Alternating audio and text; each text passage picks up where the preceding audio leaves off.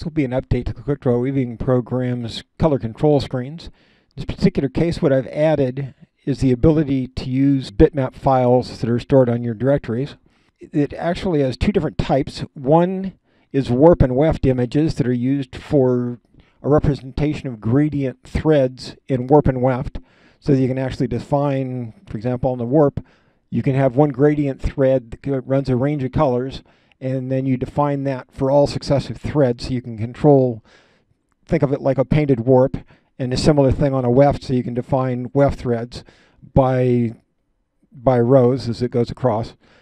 The other function I have here is the ability to represent threads instead of by the fixed colors from the WIF diagrams. It actually will use a bitmap image to show what those are. Let me start with a warp image. And if I go back over and look at this pattern, this is the basic pattern I'm dealing with. You'll notice the warp threads are all a fixed color as indicated above. Weft threads are the same. If I ask for use images, which I can now do, it's going to use the painted warp. So you'll notice I've now got, for this fixed warp thread, it's changing colors, and the threads vary as I roll across. I'll do a separate video that describes how to create those files.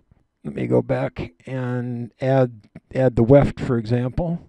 The upper screen is a drag and drop that tells me which files I'm using associated with these particular thread images. The lower box tells me which ones I actually want to use. So in this case, I've actually filled in a gradient warp and weft thread. You can see where the warp and weft match, solid colors, and where it's between, you can see the pattern actually displaying. Now the other thing this also does, I go back over here and I ask for the thread images. Each one of these thread colors is now represented by a bitmap. And when I come back up here and look at that thread and zoom in on it, you can actually see the texture of the photograph of the thread images, and it will automatically rotate the warp and weft thread so the same colors will be used for both. So I can actually show much more of a representation of what the finished cloth would look like. It automatically zooms and scrolls, and whenever you change things, it's used in those images, and I can just disable that way. And that is what the new color control functions do, as indicated by the warp images there. Thank you.